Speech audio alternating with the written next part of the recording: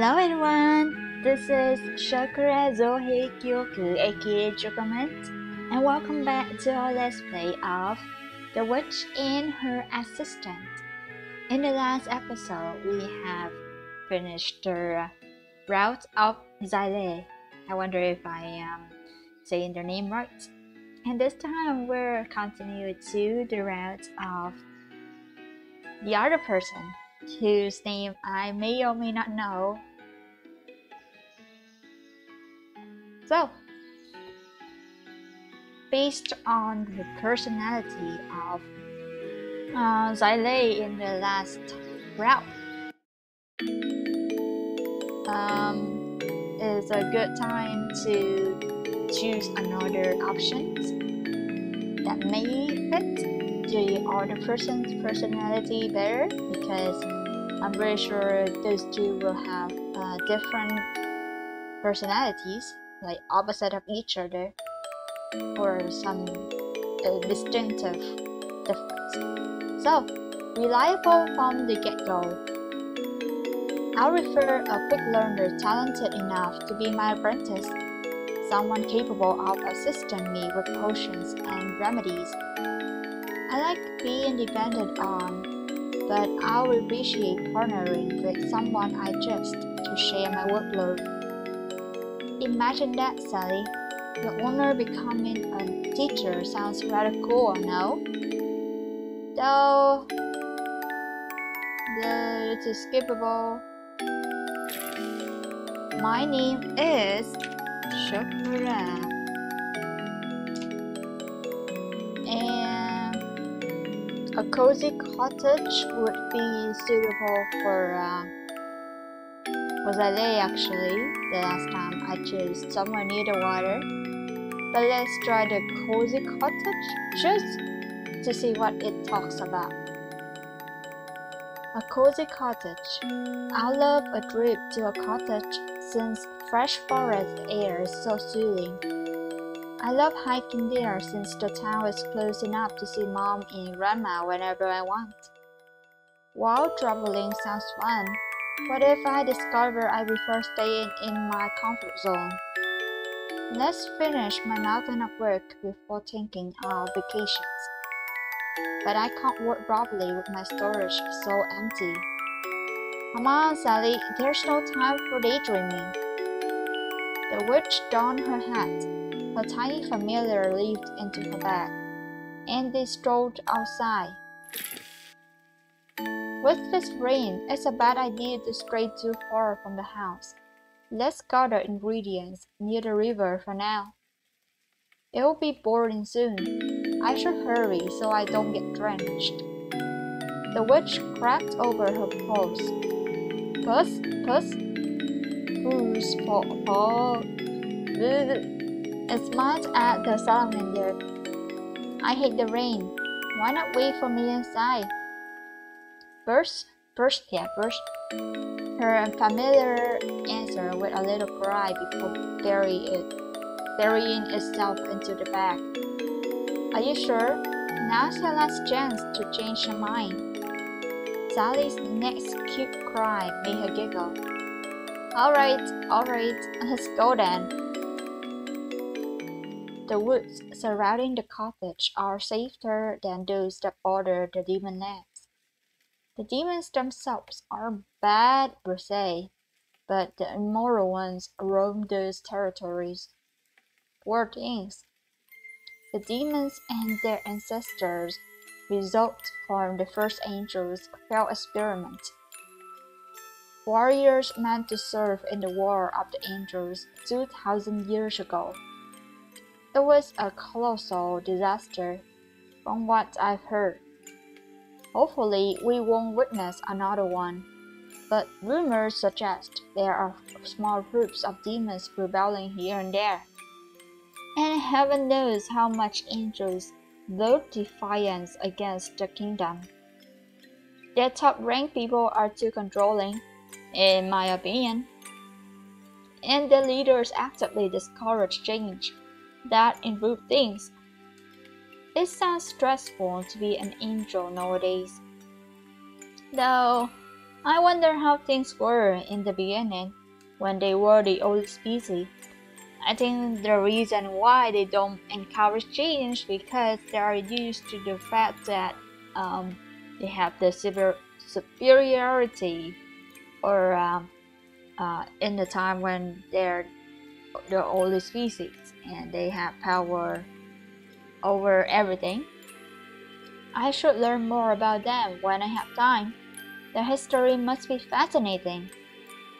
After a few minutes of gathering herbs, the witch took stock of her findings, then gazed skyward. The raindrops grew by the second, and Shokora frowned after one of them fell between her eyes. The witch donned her hood and dashed toward the river bank. Quick, else I'll turn into a wet mob! Alas, the grass was slippery, and the witch had no bridges to prevent herself from tumbling into the river. After hitting her head against a tree trunk on the way down, that is. That sounds painful. It took a while before the witch opened her eyes, and longer still until she was coherent. I hope I'm not having any brain damage after that. Once she was aware of her surroundings again, she noticed two things. The first was that it rained everywhere except on her. Her clothes and skin were dry, as the downpour battered everything else. She squinted, perplexed, before she realized that a thin, almost transparent veil protected her from the storm. Her second observation was the humanoid creature observing her with his 4 eyes. His skin and tail were covered with blue scales, and his hair, which danced elegantly, like waves forming on the shoreline, had a life of its own. "At last you're awake. How are you feeling?" "Hello, pretty boy." I mean, like super, super pretty boy. With a lot of ears? Hair? I don't know, it looks like fan, and usually those fans mean ears, but it would mean he has like 6 ears. Maybe to listen to people better? I don't know. I like his hair though, it's really watery. It looks liquidy. Looks really nice. And he has 4 eyes to look at us better. He just don't have a wolf snout or something like that. Shokora flinched with a gasp. Uh, oh no, don't worry, I'm harmless. Sorry if I scared you. That wasn't my intention. The witch blinked, then smiled apologetically. Sorry, he was a bit surprised. I just have a little bum, I think. Thanks for asking. How am I dry when the last thing I remember was falling into the river? Are you the one who helped me? I did, yes. But I'll have missed you falling into the river if this little one didn't yell like a dying werewolf. Shokora lowered her head to see Sally resting on her lap. Thank God she's safe. Seems she can't swim, so yelling was her only option. That must have been exhausting. Poor Sally.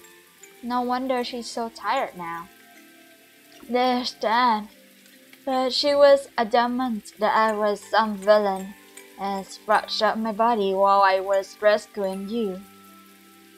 I'm sorry about that. Sally's small, but she's protective whenever she thinks I'm in danger. That's cute. That's cute. So her name's Sally. May I ask for yours? Oh, my name? is Shokora. That's a peculiar name. I've never heard it before. Does it sound otherworldly? Is it? Because I'm pretty sure it just means chocolate, but sure. I like the ring of it. It sounds like the human names you hear in fairy tales.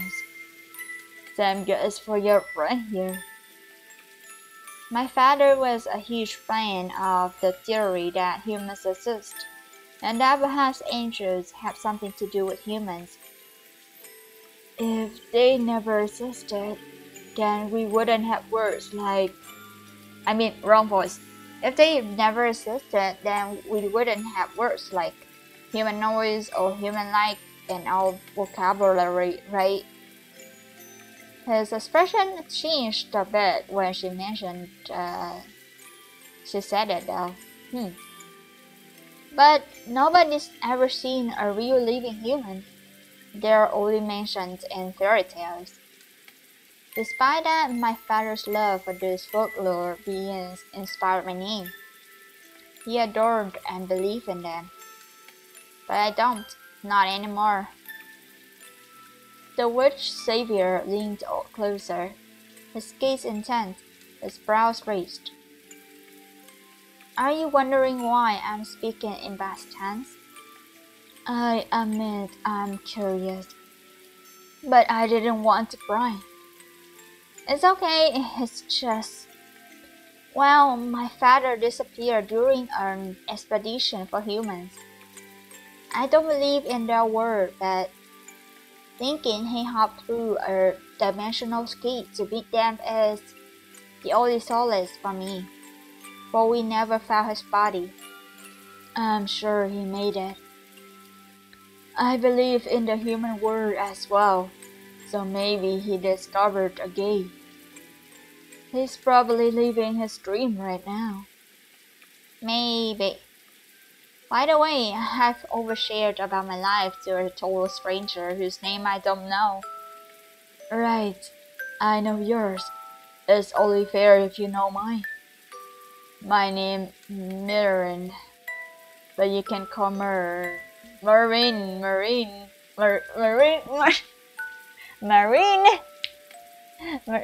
Okay. Miryhn. It's nice to meet you. Thank you for saving me, Mir. And the witch glanced at the transparent veil. For protecting me from the rain? Are you doing that? Yes, and I dry you off from when you fell into the river. It's odd, but drying things is easy for my kind. I also place the berries and herbs back into your bag. That's so nice of you. Thanks a bunch. In any case, I should return home now. I have a lot to do, and I'm afraid my accident has delayed things. Shokora took Sally into her pocket, collected her bag, and stood. Also, she thought, ow, my hand. It hurts. Careful. You shouldn't stand up so hastily. Are you dizzy? Here, let me escort you home. No, I couldn't. I insist. You're too unsteady to return on your own. It's dangerous. Hop on my back. I'll carry you. I mean, he's offering. So let's be polite and accept. Not that another intention is to invite him back to my home. Accept. I hate to admit it, but I think you're right. Then please wait a minute. I'll change my skin texture to make the ride comfortable for you. You can do that? Miryhn smirked. Oh, I can do a lot of things with my body. Maybe I have a black Black mine, but that sounds weird out of context. Excuse me. Shokora snorted. Oh, okay. It seems that someone has their same thought as me.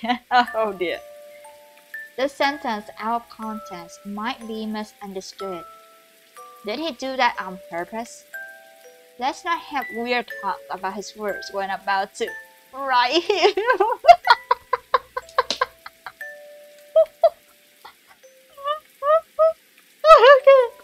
Okay. This is good. Okay, this is a second time. In another row, it was kind of funny as this gave me a sense of humor, but okay, this is great.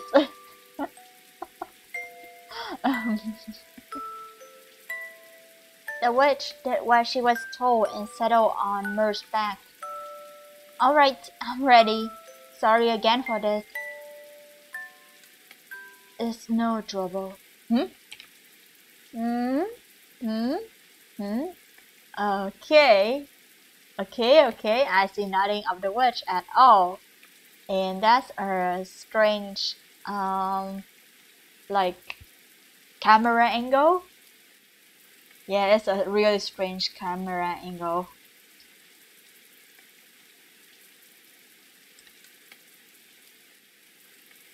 Aren't you comfortable enough? I hope my skin doesn't feel gross. Oh, don't worry about that. It's smoother than I thought. I love your honesty. Shall I speak politely as well? Compared to you, I'm... No, I find your casualness refreshing. Then, can I be even more casual? I'm not good at being ladylike. Please do. Then, you may be casual with me too. Oh, dry. The witch relaxed against Miryhn's shoulders. Her new friend was nimble and muscular. His movements suited her like the sway of a rocking cradle. Soon enough, her eyelids were heavy. Are you falling asleep? Yeah. Hitting my head really knocked me out. No pun intended. Then rest. Can I? Miryhn, Mir. Of course. I'll do that then. Thanks. She yawned and tapped the familiar in her pocket. Sally, sweetheart, can you show Mir the way home, please? Mir? Okay, I'm not sure the pronunciation is correct or not, but I'm gonna pronounce it my way. The little salamander nibbled on the witch's fingers before hopping onto the road, determined to fulfill her new duty. Thank you, girl. Soon they arrived in the garden outside the witch's cottage. We're arrived. Are you feeling better? Yes. Thanks to you, I could rest properly. That's good. The witch dismounted with Myr's gentle assistance. Do you need anything else? Just say the word and I'll do my best. That's nice of you, but I'm good now. Would you have some time to come inside for a beverage? I want to thank you. Sure, out like that. And inside the pair went, though the witch smiled sheepishly at her guest. I'm sorry if it's so cramped and messy. It's alright. It has a character. My mother would disagree with you. She likes things organized. She'll freak out if she saw the space now. It was tidy when she still lived with me. The witch strode into the kitchen, while her guest waited in the newfound silence on her couch. What else was there to do? Discuss merman. Let's talk about him. Talk about himself. Maybe we could learn more about him. You're a merman, right? That's right. I heard your species is sensitive to cold weather, and that you'll habitually migrate to warmer waters around this time of the year.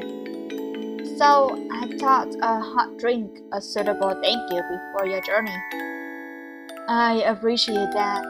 I was freezing outside, but it's warm inside your cabin. Shokora pointed toward the old fireplace and smiled. I've charmed the fireplace, so it remains the ideal temperature all day long. I'm proud I managed it. I've never encountered anything similar, so maybe I'll present it to the committee after some revisions. Who knows? If accepted, it might become one of the biggest inventions of the century. It's a brilliant invention with broad appeal. It'll do well. Unfortunately, it's never worked underwater no matter what I tried. You've considered merfolk as your demographic too? That's kind of you, but the merfolk are proud beings, especially my tribe. I heard there are countless merfolk tribes. What's yours like? Maybe I heard of them in books. They're barbaric, stubborn, and uphold cruel traditions. I dislike being around them personally. Oh, seems like it's a sensitive topic. Maybe I shouldn't pry. Also, is hot soup okay with you for your drink? I brought the vegetables myself in the garden you saw before the house. Oh, I've never tried dishes other than what my tribe prefers, and whatever I found during my travels. I'm looking forward to it. I'm trying not to disappoint then. You won't, I'm sure of that. Shokora happily finished preparing the food with a satisfied smile on his face. And after a few minutes, she returned and sat in front of Miryhn. Here you are. It smells delicious. I can't wait to taste it. Finger crossed you'll like it. I'm sorry it took so long. Am I eating up too much of your time? Are you worried about my migration schedule? Yes. Aren't other merfolk waiting for you? No. I'm traveling alone, so I have all the time in the world. Alone? I'd rather not be involved with my tribe members. You don't sound fond of them. You heard right. Our beliefs are too different for us to coexist. You see, there's always been cold-hearted conquerors who murder those standing in their way. And they don't feel an ounce of guilt about it. They're the worst. That's their tradition, and they won't change it. I've understood that since I was a child. Peace and negotiation are against their way of life. I tried to convince them there are better methods than violence to solve problems. I did, but it was in vain. I was an outcast, even among the folks who claimed they understood me. They sentenced me to death for my idealism. What? Extreme, isn't it? But, oh wait, no, I'm pretty sure it's Miryhn still talking, but I don't know why our character's name show up. But that's how they are. I was powerless against it. Fortunately, I escaped. They were naive and assumed Pacifics are also pushovers. They figured I'll accept the sentence without issue. Did you encounter any problems escaping? No. I ran as fast as I could, following the initial scuffle.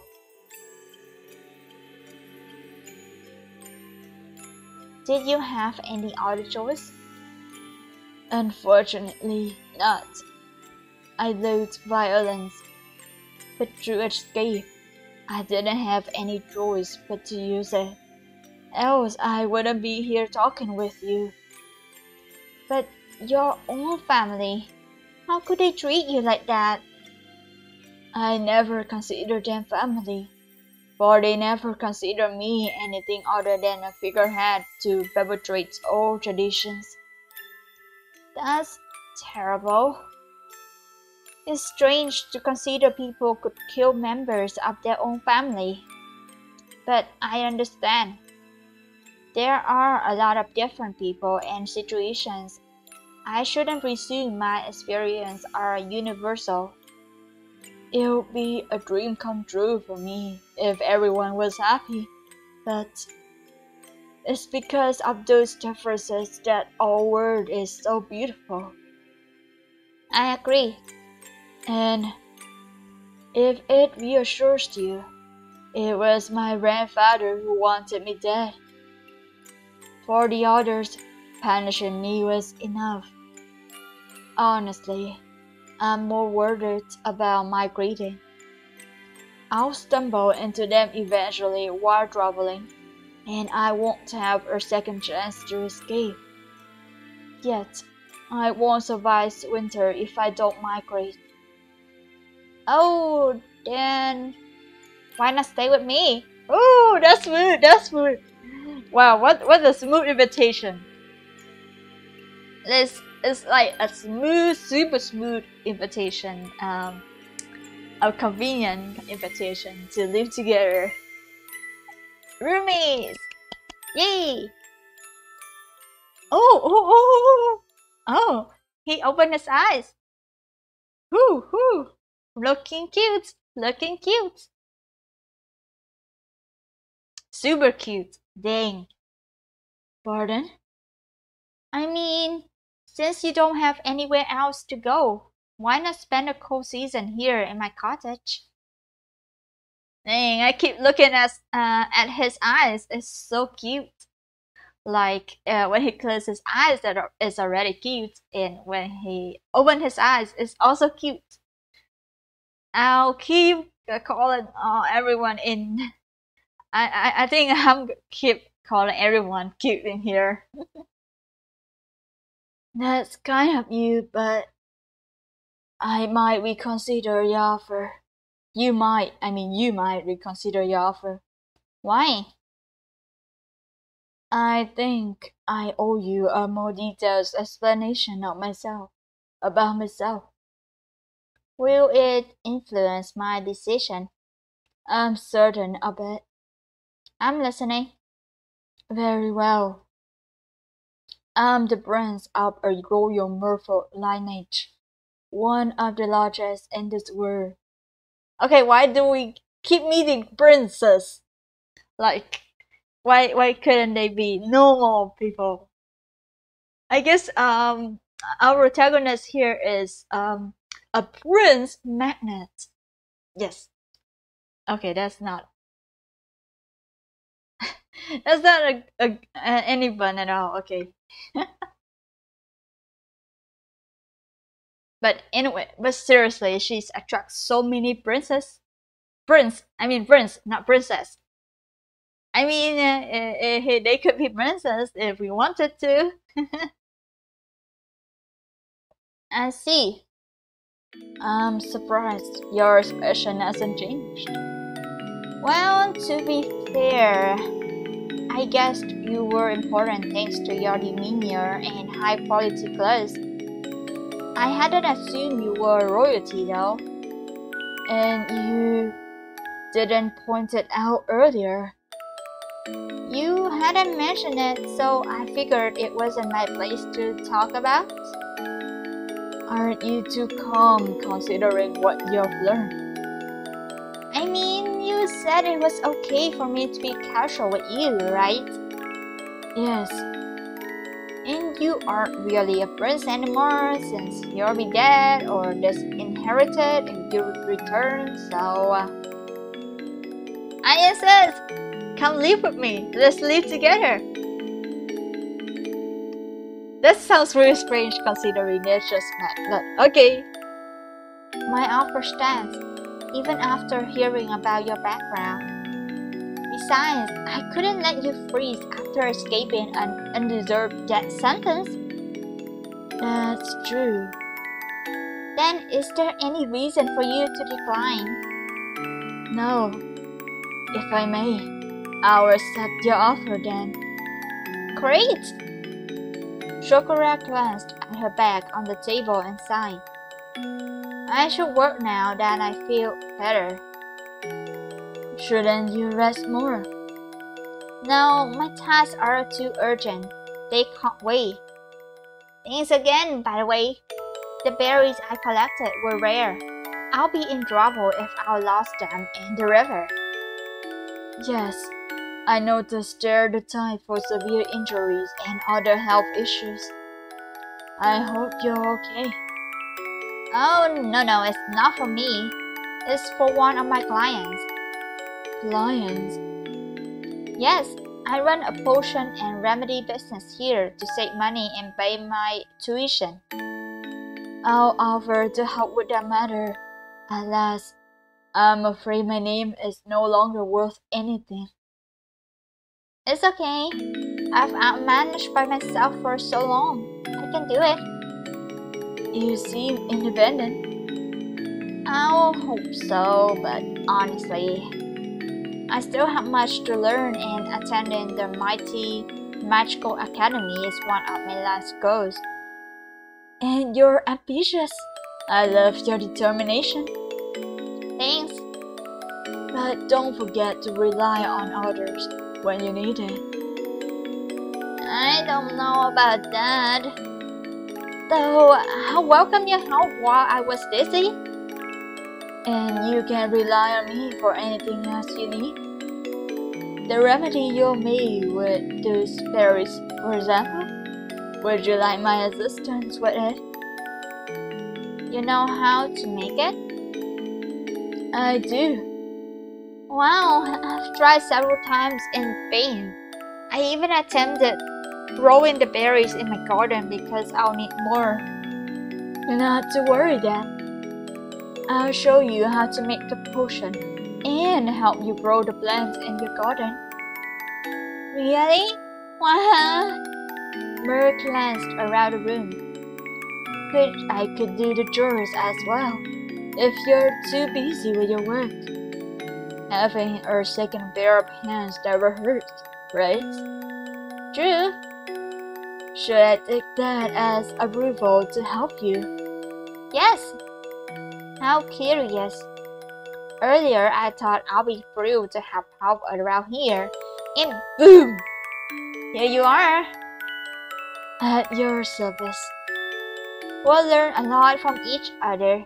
I can't wait. Plus, with all this new knowledge, maybe I'll become a top-ranking student at the academy. If it makes you happy, it'll be my pleasure.